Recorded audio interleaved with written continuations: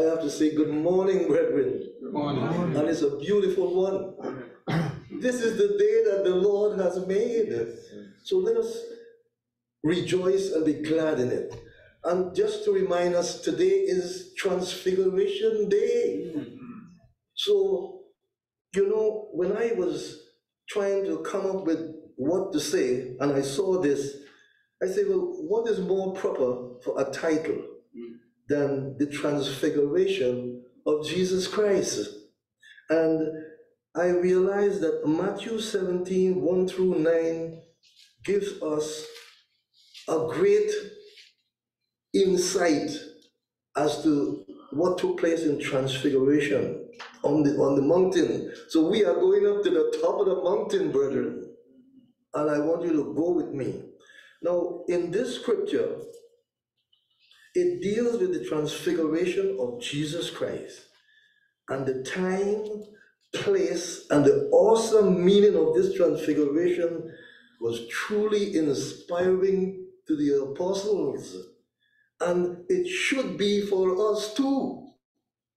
Now, what was the meaning and the lesson that we can learn from the transfiguration is where we're going to focus today. Now, the first thing, I like to read all 9 verses, and I kind of look at many different versions, and the new KJV is what I'm going to read from. Now it says here in verse 1, after 6 days, Jesus taketh Peter, James, and his brother John, and he bring them up into a high mountain apart, and was transfigured before them, and his face shone as the sun, and his raiment was white as light. Verse 3, and behold, there appeared unto them Moses and Elijah, talking with him. Then answered Peter and said unto Jesus, Lord, it is good for us to be here. If thou wilt, let us make 3 tabernacles, one for thee, one for Moses, and one for Elijah. 5, while he yet spake, behold, a light, a bright cloud overshadowed them, and a voice was heard. It said, and behold, a voice of the cloud, which said, this is my beloved Son, in whom I am well pleased. Hear him.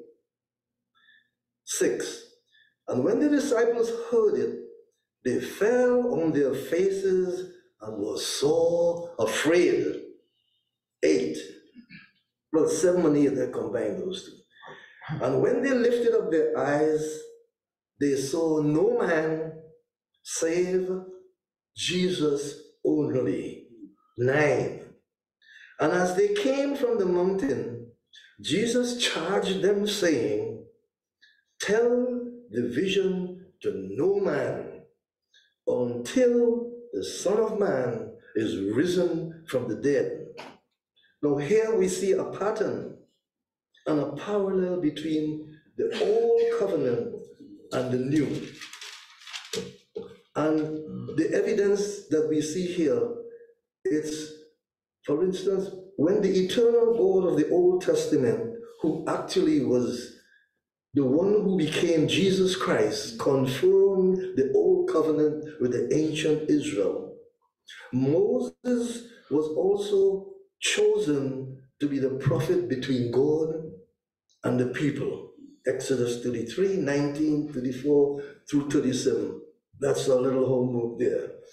Now Moses desired to see the glory of the Lord, and he was granted the request by God allowing him to see the back part of him in his glorified form. Brethren, we are told that Moses was the first human ever to see the glorified form of the Lord. And he was also established as a unique prophet of God. Now, when the eternal God was ready to establish the new covenant and the new covenant church, he also gave the same stamp of approval to the leading apostles, Peter, James, and John. And this is the reason why Jesus took them with him up into the mountain and was transfigured in a vision before them. Now, two things we can look at. Number one, what the disciples saw was a glimpse of Jesus's divine nature, a peek beyond his humanity, not through the radiance of his intensity and the white clothing, but through the appearance of what Moses and Elijah would look like in the glory of the resurrection when the kingdom of God arrives. Now, let's keep in mind that Elijah was the next greatest prophet of God after Moses. In 1 Kings 19, 13 and 15, Elijah was also spoken to by God on Mount Sinai, and later was carried away through to the sky in a flaming, glorious chariot of God. And he was placed in what this writer said, he was placed in the retirement. He did not come with us. Who knows? Now, this event takes us on a powerful and dynamic meaning for the apostles. It had the apostles spellbound by seeing this situation take place, because with this situation, the children of Israel was going to be led by the Spirit of God from bondage in Egypt. It was a tremendous event which always burned in their hearts and minds to inspire them. It was a portrait of the hope and the glory of God. Now, after Peter's declaration of faith, and this may also be linked to Moses, who spent 6 days in the preparation before he was called to approach God in the cloud on the mountain of Sinai. The transfiguration also took place upon a mountaintop, and it was a cloud overshadowed the place, which symbolizes the presence of God. He was there. Brethren, Moses and Elijah appeared and stand beside Jesus. And this symbolizes that Jesus is their successor, and it has been fulfilled in Jesus. When God's voice is heard, he is assuring the disciples that even though Jesus must be crucified and persecuted, they must listen to him and they must obey him. Brethren, it's a wonderful thing to get a better understanding of the scriptures. In verse 9, Jesus again commands the disciples not to tell others of their experience. The time will come, but it will be later, after his death and resurrection. Brethren, the story of transfiguration directs us away from trying to understand Jesus only as he is revealed in glory. We have 2 points to look at. Point number 1, it points us down the mountain and it invites us to walk with Jesus into the suffering, hungry crowd. And it points to the second point. The divine voice commands us not to talk, but listen to Jesus. Now, listening is more than hearing. And Jesus says in the Sermon on the Mount, it's also building on the rock, which meant not only hearing his words, but acting upon them. Brethren, we are not only to speak the word, we must act the word. We must not only be quick to speak, but we must also be listening and hearing what the still small voice is saying.